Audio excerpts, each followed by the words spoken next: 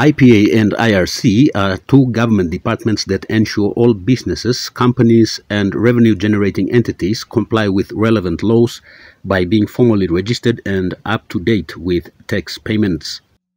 Small business owners, agriculture-based SME owners, and entrepreneurs from the Highlands region can now get a one-stop shop service here at Gapina building.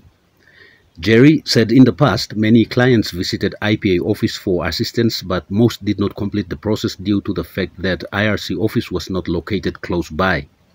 Usually, the first stage of business compliance is client they come to IPA first for business registrations. After the business registration, the client they obtain the business certificate and then an extract, and from IPA they proceed on to IRC where they get a TIN, and after the IRC they proceed on to the bank for bank account openings, and then from there on they venture into other sectoral compliance. So the move by IRC to move in up to Gapina building, which is this building where we IPA have been occupying for quite a while now.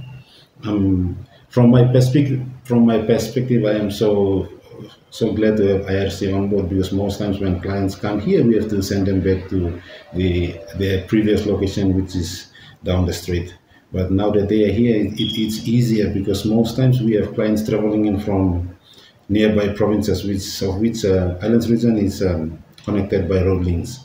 He said Western Highlands province was significantly located at the center, and many people from other Highlands provinces visit Mount Hagen office. So most times we get clients from Chimbo and Jiwaka traveling in from the east, and Ella, Enga, and Southern Highlands traveling in from the west. So from here, most times we tend to send them from here to the other location, but where we see that the first location, the visibility of IRC is not that visible to the public, where most people they tend to run back to us asking us for the location. But as it is now, it's like it's a next to service, or in other terms, if you look at it, it's sort of a one-stop shop for compliance business.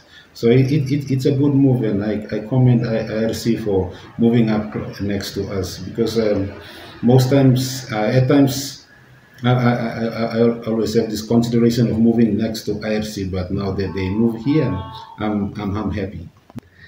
The IRC office was officially opened by Commissioner General Sam Coim on Friday. He said there will be no excuses by staff members, including provincial IRC managers, for not working, because everything was provided. Samuel Raitano, National EMTV News, Mount Hagen.